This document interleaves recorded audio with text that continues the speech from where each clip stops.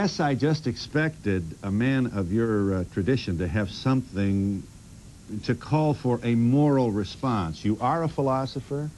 You make the point that we have a responsibility to shape a moral conscience and take courageous stands. So just for the sake of the slow learners, myself included, the difference, this is ethnic cleansing.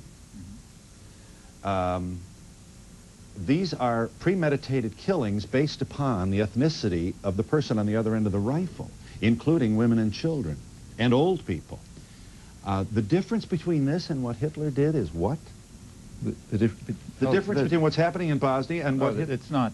I mean, what Hitler did was try to carry out total extermination and, in fact, succeed with the Jews and the Gypsies. They're trying to drive them out and kill the ones who won't stay. And there's plenty of examples of that in the world, plenty of examples.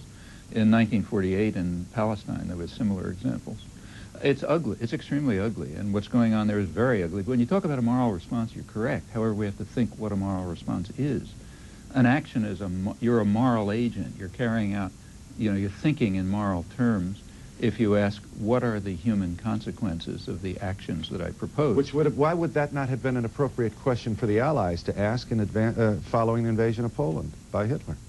Well, first of all, following the invasion of Poland, there was what happened, in fact, after the invasion of Poland is that Britain and France declared war.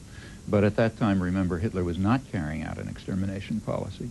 And very few people assumed that he would be. Well, then they had less evidence then to send their loved ones to spill blood in behalf of this. What they did, France and England declared war honoring a treaty that they had with Poland. And then they sat there and didn't do anything. Fight. You know that. I'm trying to understand the moral distinctions. First of all, during the Second World War, there were no moral actions. No one entered into any actions for moral grounds. And in fact, states are not moral agents. They don't act with moral goals. Humans do, but not states. Okay. Now, if we want to, we can pressure our states to, states are instruments of violence. People are moral agents. They can press their state, especially in democratic states, with some effectiveness sometimes, to either mute their violence or to carry out, even relatively benign actions. But you have to ask yourself, what actions am I proposing?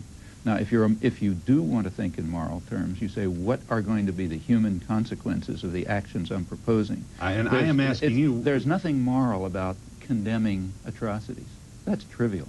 You can condemn the atrocities of Genghis Khan, but you can't do anything about it. But I'm still somewhat confused as to why the questions that you pose, which no doubt honorable people could ask, many did, in advance of our participation in World War II, would come up with a yes, we are morally obliged to commit our own blood and our loved ones to the arresting of the Nazi menace. We did nothing of the sort. Germany declared war on us. We didn't declare war on Germany. That's true. It was never a moral issue. Germany declared war on us. It was never a moral issue. Germany declared war on us. Well, and the Russians didn't fight the Germans because of a moral issue. These are all. But all right, Germany declared war on us, but they were just as geographically distant from us to give us at least the option to make these judgments about whether or not we want to send our... But we did not enter the Second World War in order to stop Germany. In fact, so the difference... Look at this. We have a record of this. I mean, up until the late 1930s, the State Department was saying we have to support Hitler because he's a moderate who's standing between the extremes of left and right. To be sure. So if Milosevic declares war on us, then... No, look, if you're suggesting that we should go to war against Serbia... I'm not. I'm trying to figure out what's the difference. And you're telling me the difference between what and what? The difference between our commitment, which I'm sure you support, in fighting Hitler... We fought... Now, first of all, the war against Hitler we fought because a U.S. military base in a colony was attacked by Japan. That's how we got into. Well, the Muslims in Bosnia should hope for some kind of. Now look, going to war against. I beg your pardon. You're used to this. This is called media, and we'll be back in just a moment.